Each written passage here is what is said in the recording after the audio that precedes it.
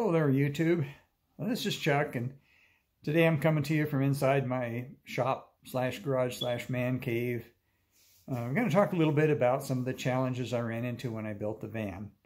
I was going to shoot this outside today, but it's a cool, windy, blustery day here in the mountains where I live, and it's actually a storm moving in this evening, and we're supposed to get maybe the first snow of the season tonight, which would be nice. We're only supposed to get a couple of inches.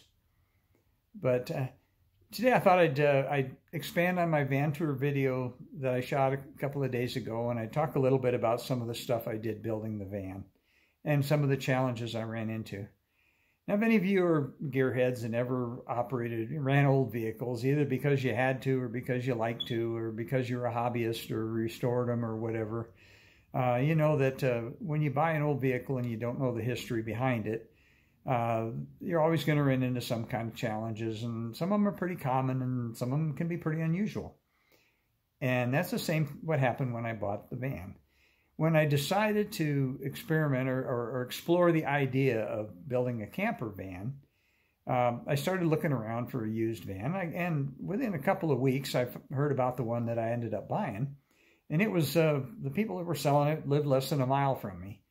And so I went over to look at it, and the two things I noticed when I first laid eyes on it, the first thing was it had the fiberglass high top, and of course I knew what those were worth. And the other thing that I liked about it was it wasn't white. Whatever my reason, it's just me, but I don't really care for white vans. I wanted something a different color. And I kind of told myself that if I got a white one, I was going to probably do something with it. Whatever, rattle can paint job or something. Anyway, the people that ended up selling the van, they bless their hearts, they were not wealthy people, and they'd pretty well run it as long as they could run it. And it needed some stuff, and they didn't have the money to fix it, and they finally got frustrated enough with it where they just wanted to see it gone. And so I was able to pick it up for $1,400, and it would run and it would drive, but it had pretty significant things wrong with it. And one of the things they told me about was that it had a charging system issue that they'd been trying to address, and that it was overcharging. The alternator was overcharging and boiling the battery. And so I'm an old gearhead with a garage full of tools, and so that part didn't bother me. I knew I could probably figure it out, and ultimately I did figure it out. It turned out to be something different than I thought, but I finally resolved it. The other thing is the tires were bad, and it actually had one of the tires, the front tires, had a tread separation to the point where it was literally not safe to drive. So the only way to address bad tires is put new tires on it. And it has an odd size. You can't find used ones. So anyway, I had to park it for a little bit and just drive at the absolute minimum to save up a little bit of money so I could buy a set of tires for it. So what I ended up doing is I put the bad tire on the back, so at least if it blew, it was on the back. And I drove it around town a little bit, but I didn't leave town with it. I was still trying to resolve the electrical issue at the time. Another thing is that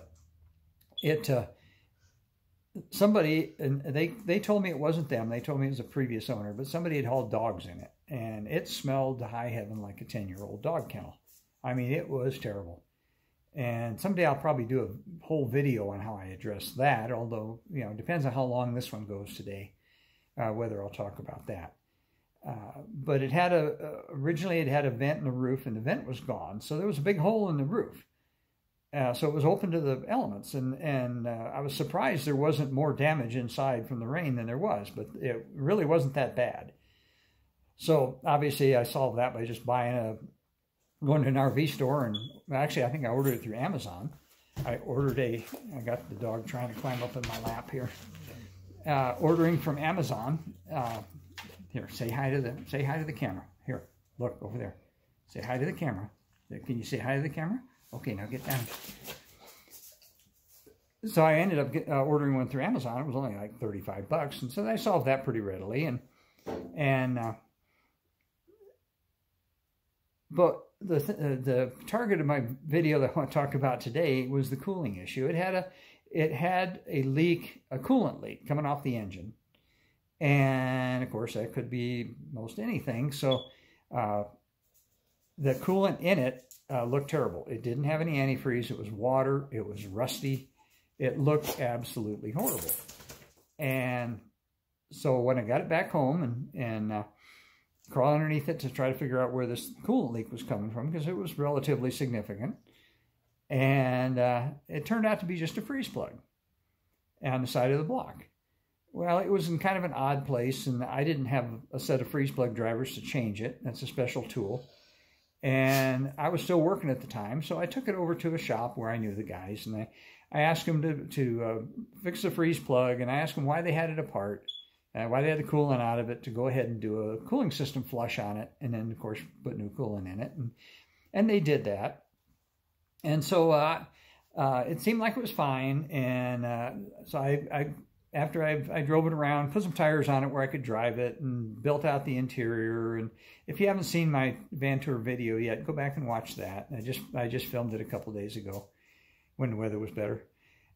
And so everything seemed to be doing fine, although then it started seeming like it was heating, getting over, the temperature was getting a little hotter, running a little hotter than it should. And so I was keeping an eye on that. And the radiator that was in it was the original, probably the original one, but it was the original style one. It was the brass radiator. And so anyway, I took it on a few trips, and finally I was headed up, going up the mountain one day to meet with my squatching partner, Kevin, and that wasn't too long after we first met. And there's a pretty good climb going up the mountain, and it overheated. And so I nursed it into a little community up there and stopped at the fire station, and they knew the guys working there, and borrowed a hose from them and cooled it down and made sure it had enough water back in. I had water in it at the time because it was still during the summertime, and left out of there and started to make the rest of the climb to the top. And by the time I got to the top of the mountain, it was pretty hot again. So the road to go up there, there's a side road that takes off the highway right at the top of the mountain. So I figured, well, once I get on the side road and start driving slow, it'll cool back down again, and I'll be fine, and I'll just nurse it home. And so I turned off the side road, and I got about a mile down the side road, and it was not getting any cooler. It was still running hot, and all of a sudden there was this loud sound, and I looked in the mirror, and here's all the steam coming out the tailpipe. And I thought, oh crap, blew a head gasket or cracked a head or something. That's catastrophic. It's something happened. So I fiddled around with it, and I was going to try to nurse it back home, but there was no way that was going to happen. So I finally ended up having to call a tow truck and had to have it hauled home.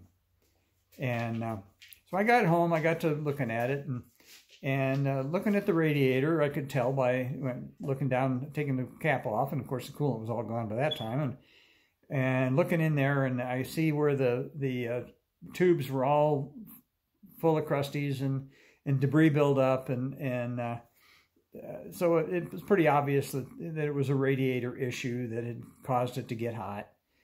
And so I ended up tearing it apart right out here in front of my garage door, and I pulled the heads off of it, and sure enough, it had a blown head gasket. And so I ended up fixing it, and did it by myself, with the exception of when I set the heads back on it. I had my nephew come over and help me do that, because there's a specific way you got to do it, and it's kind of hard to do with one person in a van where the motor is. And any of you have ever worked on vans, of course, the majority of the engine's inside the cab, but once you take out the seats and pull the cover, which we call the doghouse, off, there's actually pretty good access to it. And but the heads are, they're 50 pounds plus a piece, and especially I'm an older guy, and I just, and you got to set them on real carefully, because if you set them on wrong, you'll mess up the new head gasket, and then it won't work, it won't seal. So I had my nephew come over, and it didn't take us 10 minutes, and the rest of it I did all by myself, and got it all put back together. And as a part of that, I needed to do something with the radiator. Well, all the towns used to have radiator shops where the guys would take them apart, and they'd what they called rotted them, And basically what that meant is they put them in like an acid bath that would take all the stuff out of them. And then they had these little rods that were the same size as the cooling passages, and they'd stick them down each one and make sure to get all the debris out of them. And then they put them all back together. And it was a pretty labor-intensive process, involved a lot of chemicals. And we had a radiator shop here in town. Old guy ran it, and he finally got too old and had to retire. And then since then he's passed away. Bless his heart. He was a friend of mine. And so there was no radiator shop here. So I thought about I could take it down to the Metro Phoenix area somewhere and have it done. But then I got to thinking, well, you know, the modern radiators are made out of aluminum and plastic, and they're glued together, and they're supposed to be more efficient.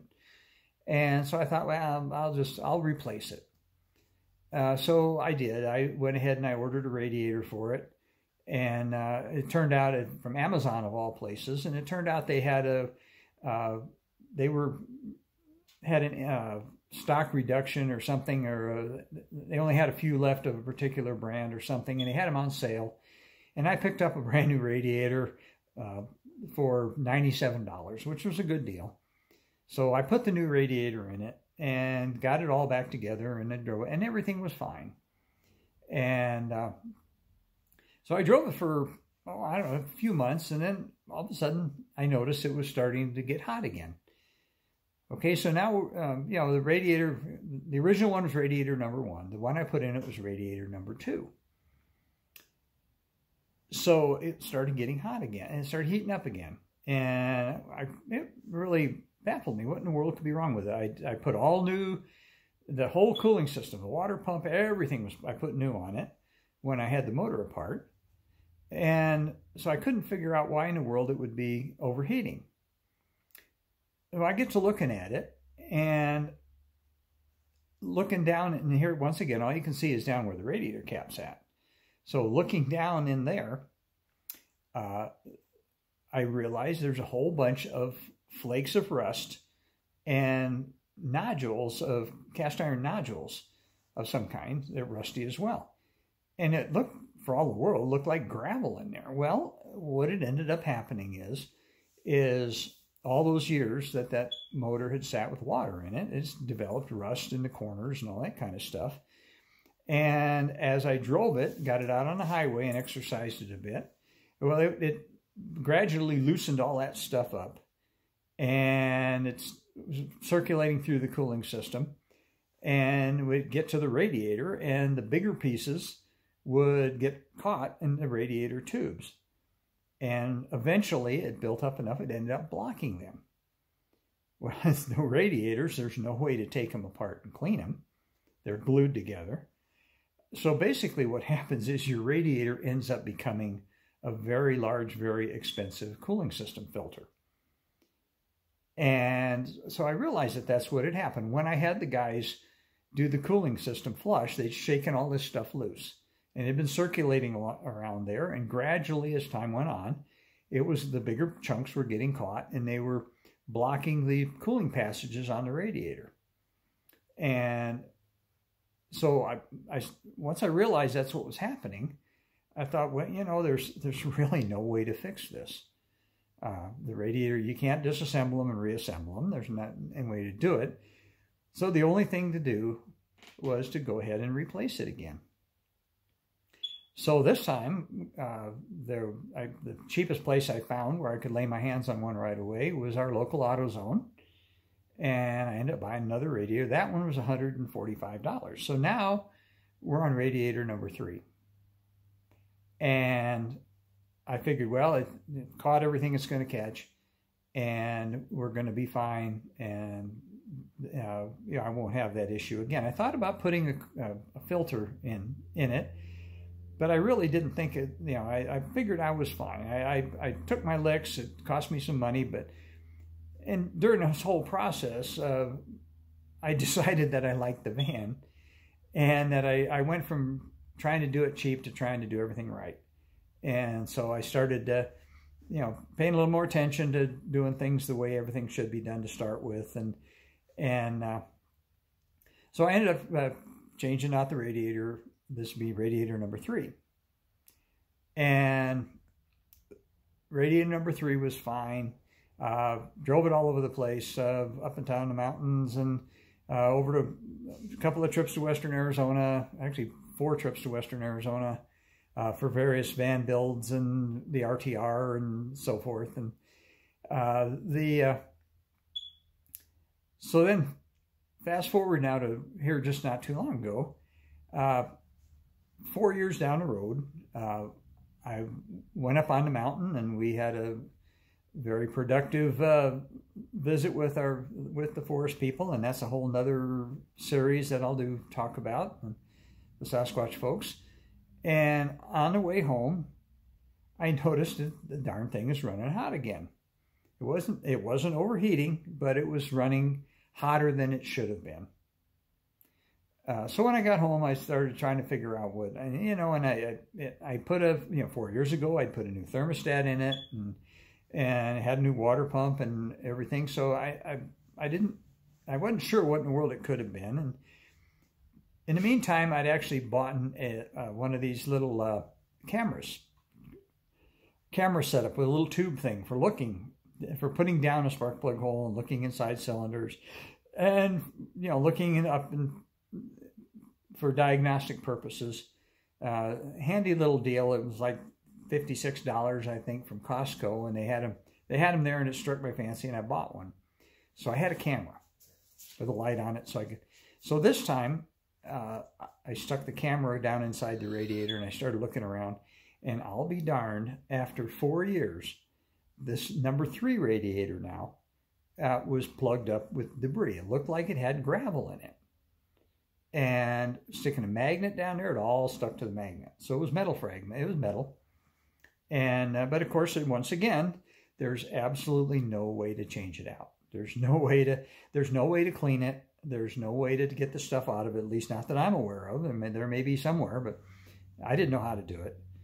And also, I noticed the way these things are made, the cooling tubes that go down from the top tank to the bottom tank, they have almost like a little crimp, both at the top and at the bottom.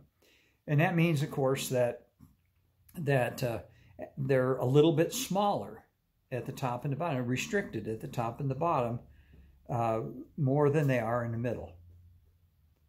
And so what that told me is that stuff that made it into that tube probably didn't make it all the way through and out the bottom. It would have got hung up in the bottom somewhere. So gradually, as before, as those tubes got restricted, they built up to the point where there was enough restriction, so eventually the radiator's just not cooling like it's supposed to, and the rigs are running hot. And fortunately, this time I didn't overheat it, so I didn't damage anything. I caught it because I was watching the temperature on it, and so now, just the other day, a couple weeks ago now, I ended up putting in radiator number 4. Once again, I found one on Amazon. This time, and this is unfortunately what's been happening with everything with our inflation now. This radiator was $200. So the first one was $97, the second was $145, this one was $200.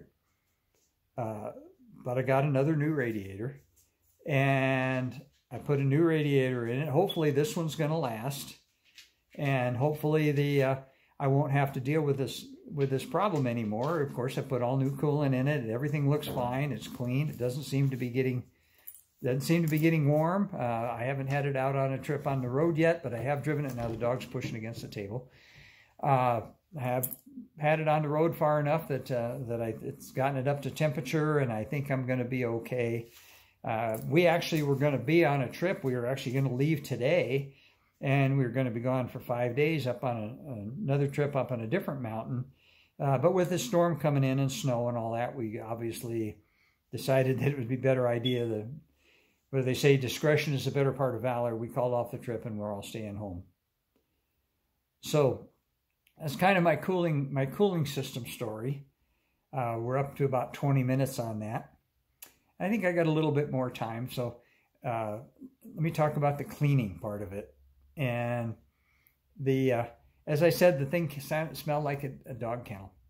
Well, after parking it outside with all the windows wide open and letting it air out for about a month when the weather let me do that, and about a gallon of Febreze, I was not gaining on it. Every time you closed it up, it still smelled. It was better, but it was not where it should have been. And it was pretty bad. And I knew I was going to put a bed of some kind in there, and I knew I was going to be sleeping with all that. And who knows what kind of critters were living in the car. You know, the walls were carpeted, and who knows what kind of bacteria or whatever was living in there.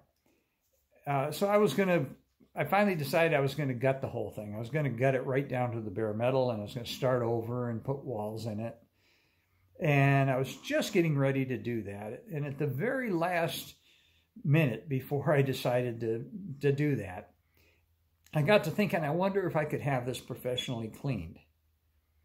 Well, there's a company here in town that does that. They started out with carpets, and they expanded into other stuff. And the owners, the wife of the couple that own it, her father actually was another retired fire guy who actually used to work with me for many years. And so I went over and I talked to them, and I said, "Is there anything you can do with this? Is it possible to professionally clean this?" And they took a look at it, and it was a little out of the ordinary for what they do, but they said, "Yeah, we can give this a try." And so basically they went in there with their equipment, and they steam cleaned the entire inside of the van, and then they treated it with what they called an antimicrobial treatment, which they said would kill anything that was still in there. And it cost me $237, but I was absolutely amazed. This filthy, damn nasty looking inside of this van, it absolutely looked like it was brand new. And it smelled good, smelled new, and there was no evidence of the dog smell. Speaking of dogs, I got one here that's giving me heck. I shouldn't have brought him out here. Get down, get down. And so it ended up being money well spent to have it professionally cleaned, because I ended up not having to deal with putting all new walls in it. It saved me a tremendous amount of work, and I'm still running it to this day the way that was. So I'd gone ahead, in the meantime, before I had them come in, I'd gone through there and I scraped all the old residue from the old carpet off the floor, because that was still stuck there. They'd put the carpet padding down with adhesive on plywood, and of course that was a mess to get up, and it took me a while to do that, but you know, I'm retired, so I had time to do it. And, even though I was still working at the time, and so I didn't have the amount of time I have now. But so that solved the stink like a dog issue. That solved the cooling issue, although the cooling issue came back to haunt me. And the tire issue got solved by just putting new tires on it. The electrical issue, it turned out the electrical issue, I think I mentioned earlier, it took me quite a while to figure out what it was, and it took me about 30 seconds to fix it. And basically, somebody somewhere, for some reason, had decided to tie the field wire and the armature wire together coming from the alternator. And what that did is that told the alternator to charge flat out all the time. And so what it was, the alternator was charging 19.5 volts. Well, 19.5 volts is enough to fry every light bulb in the vehicle and damage most of the electronics and boil the battery. So what would end up happening is they were trying to drive it, it was boiling the battery, and they thought the battery's bad. And so they kept putting batteries in it, and it kept boiling the new batteries because that wasn't the problem. They put alternators in it. They put a new alternator in it. Well, the new alternator was doing what it was told, and it was charging full out. Put a new regulator in it. That was charging full out. And it also had, at the time, it had two 6-volt golf cart batteries in series under the floor in the back as coach batteries, and it fried both of them. And so it was interesting. You know, I started out changing out the voltage regulator, because that's logically what you do when one's overcharging. And when that didn't help, and I started fiddling with it, I took all the components apart, had them bench tested, found out that all the components by themselves were fine. It's just when you put them back in the van is when it was a problem. So that led me to start looking through the wiring harness. And that's when I eventually found when this individual, for whoever or for whatever reason, tied these two wires together, which told the thing to charge flat out. And so I disconnected where they tied them together, and immediately everything straightened out and everything was fine. And I have not had a problem since. I've had to replace the batteries. I had to replace every light bulb in it, including the headlights. Burned up the radio, so I had to put a new radio in it. So I put a better stereo in it anyway. The gauges on the dash, it damaged them to the point where they're still not super accurate. The fuel gauge isn't accurate, and but it's enough to where I can get by with it. And that was kind of another oddball thing. Like I said, it took me a long time to figure out what the issue was. And if I'd have paid a garage to do it, it would have probably been, by the time they chased it down, figured it out, they'd have probably charged me several $100s to figure that out. But I was able to do it myself. If somebody would have tried to buy that van and decided to try to live in it and fix it at the time, and if they didn't have any money, it would have been an absolute total nightmare. But as a project vehicle for somebody like me, who's an old DIY gearhead, shade tree mechanic, et cetera, it ended up being a challenge. But I got it resolved, and it's been, other than the radiator issue that I talked about, is the van actually has been pretty trouble-free. Like I say, I had the motor apart once, and it runs good. It doesn't get real good mileage. It's an old vehicle. Since I've had it, I've put about 16,000 miles on it, but it's still under 80,000 miles. It's coming up close to 80,000 miles now, and which is really not a lot of miles for an old vehicle like that. So that's part of my build series. I'll come back and do another video sometime and talk about putting the interior in it and how I did that. Once again, I shot a van tour video here the other day, and that talks a little bit about it. But of course, there's always more to the story. And when you're an old storyteller like me, some of the guys that know me always tell me there's nothing like it. There's no such thing as a short story when I'm talking. So it's coming up on 28 minutes since I started filming this, and so I'll let you all go for now. So thank you for watching. Be kind, love each other, and we'll talk again here. We'll talk again here pretty quick. So for the time being, peace out.